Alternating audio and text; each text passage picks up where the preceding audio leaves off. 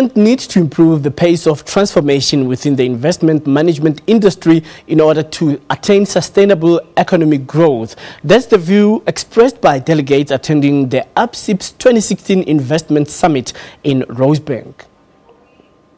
The financial services sector in South Africa has investment worth 9 trillion rand, and yet it is failing to transform.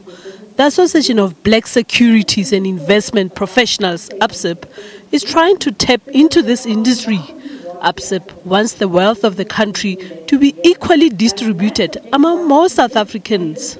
There has been progress, but very, very little progress, I must say, both from a gender perspective and both from a transformation perspective, both from moving to a normal society. Unfortunately, the financial services sector, it's been very difficult to do that for various reasons. There's been blockages there. There are many gatekeepers in this industry which keep people away from transforming, where the imperative, where they don't realize the imperative to transform and to transform to a normal society isn't as important for them, because they see it as a risk, they see it as assets being taken away from them. About 40 black-owned companies manage less than 5% of assets in the investment management industry. The private sector has acknowledged that a lot still needs to be done to change the mindset and attract more black people into the industry. Given our history as South Africa, the way that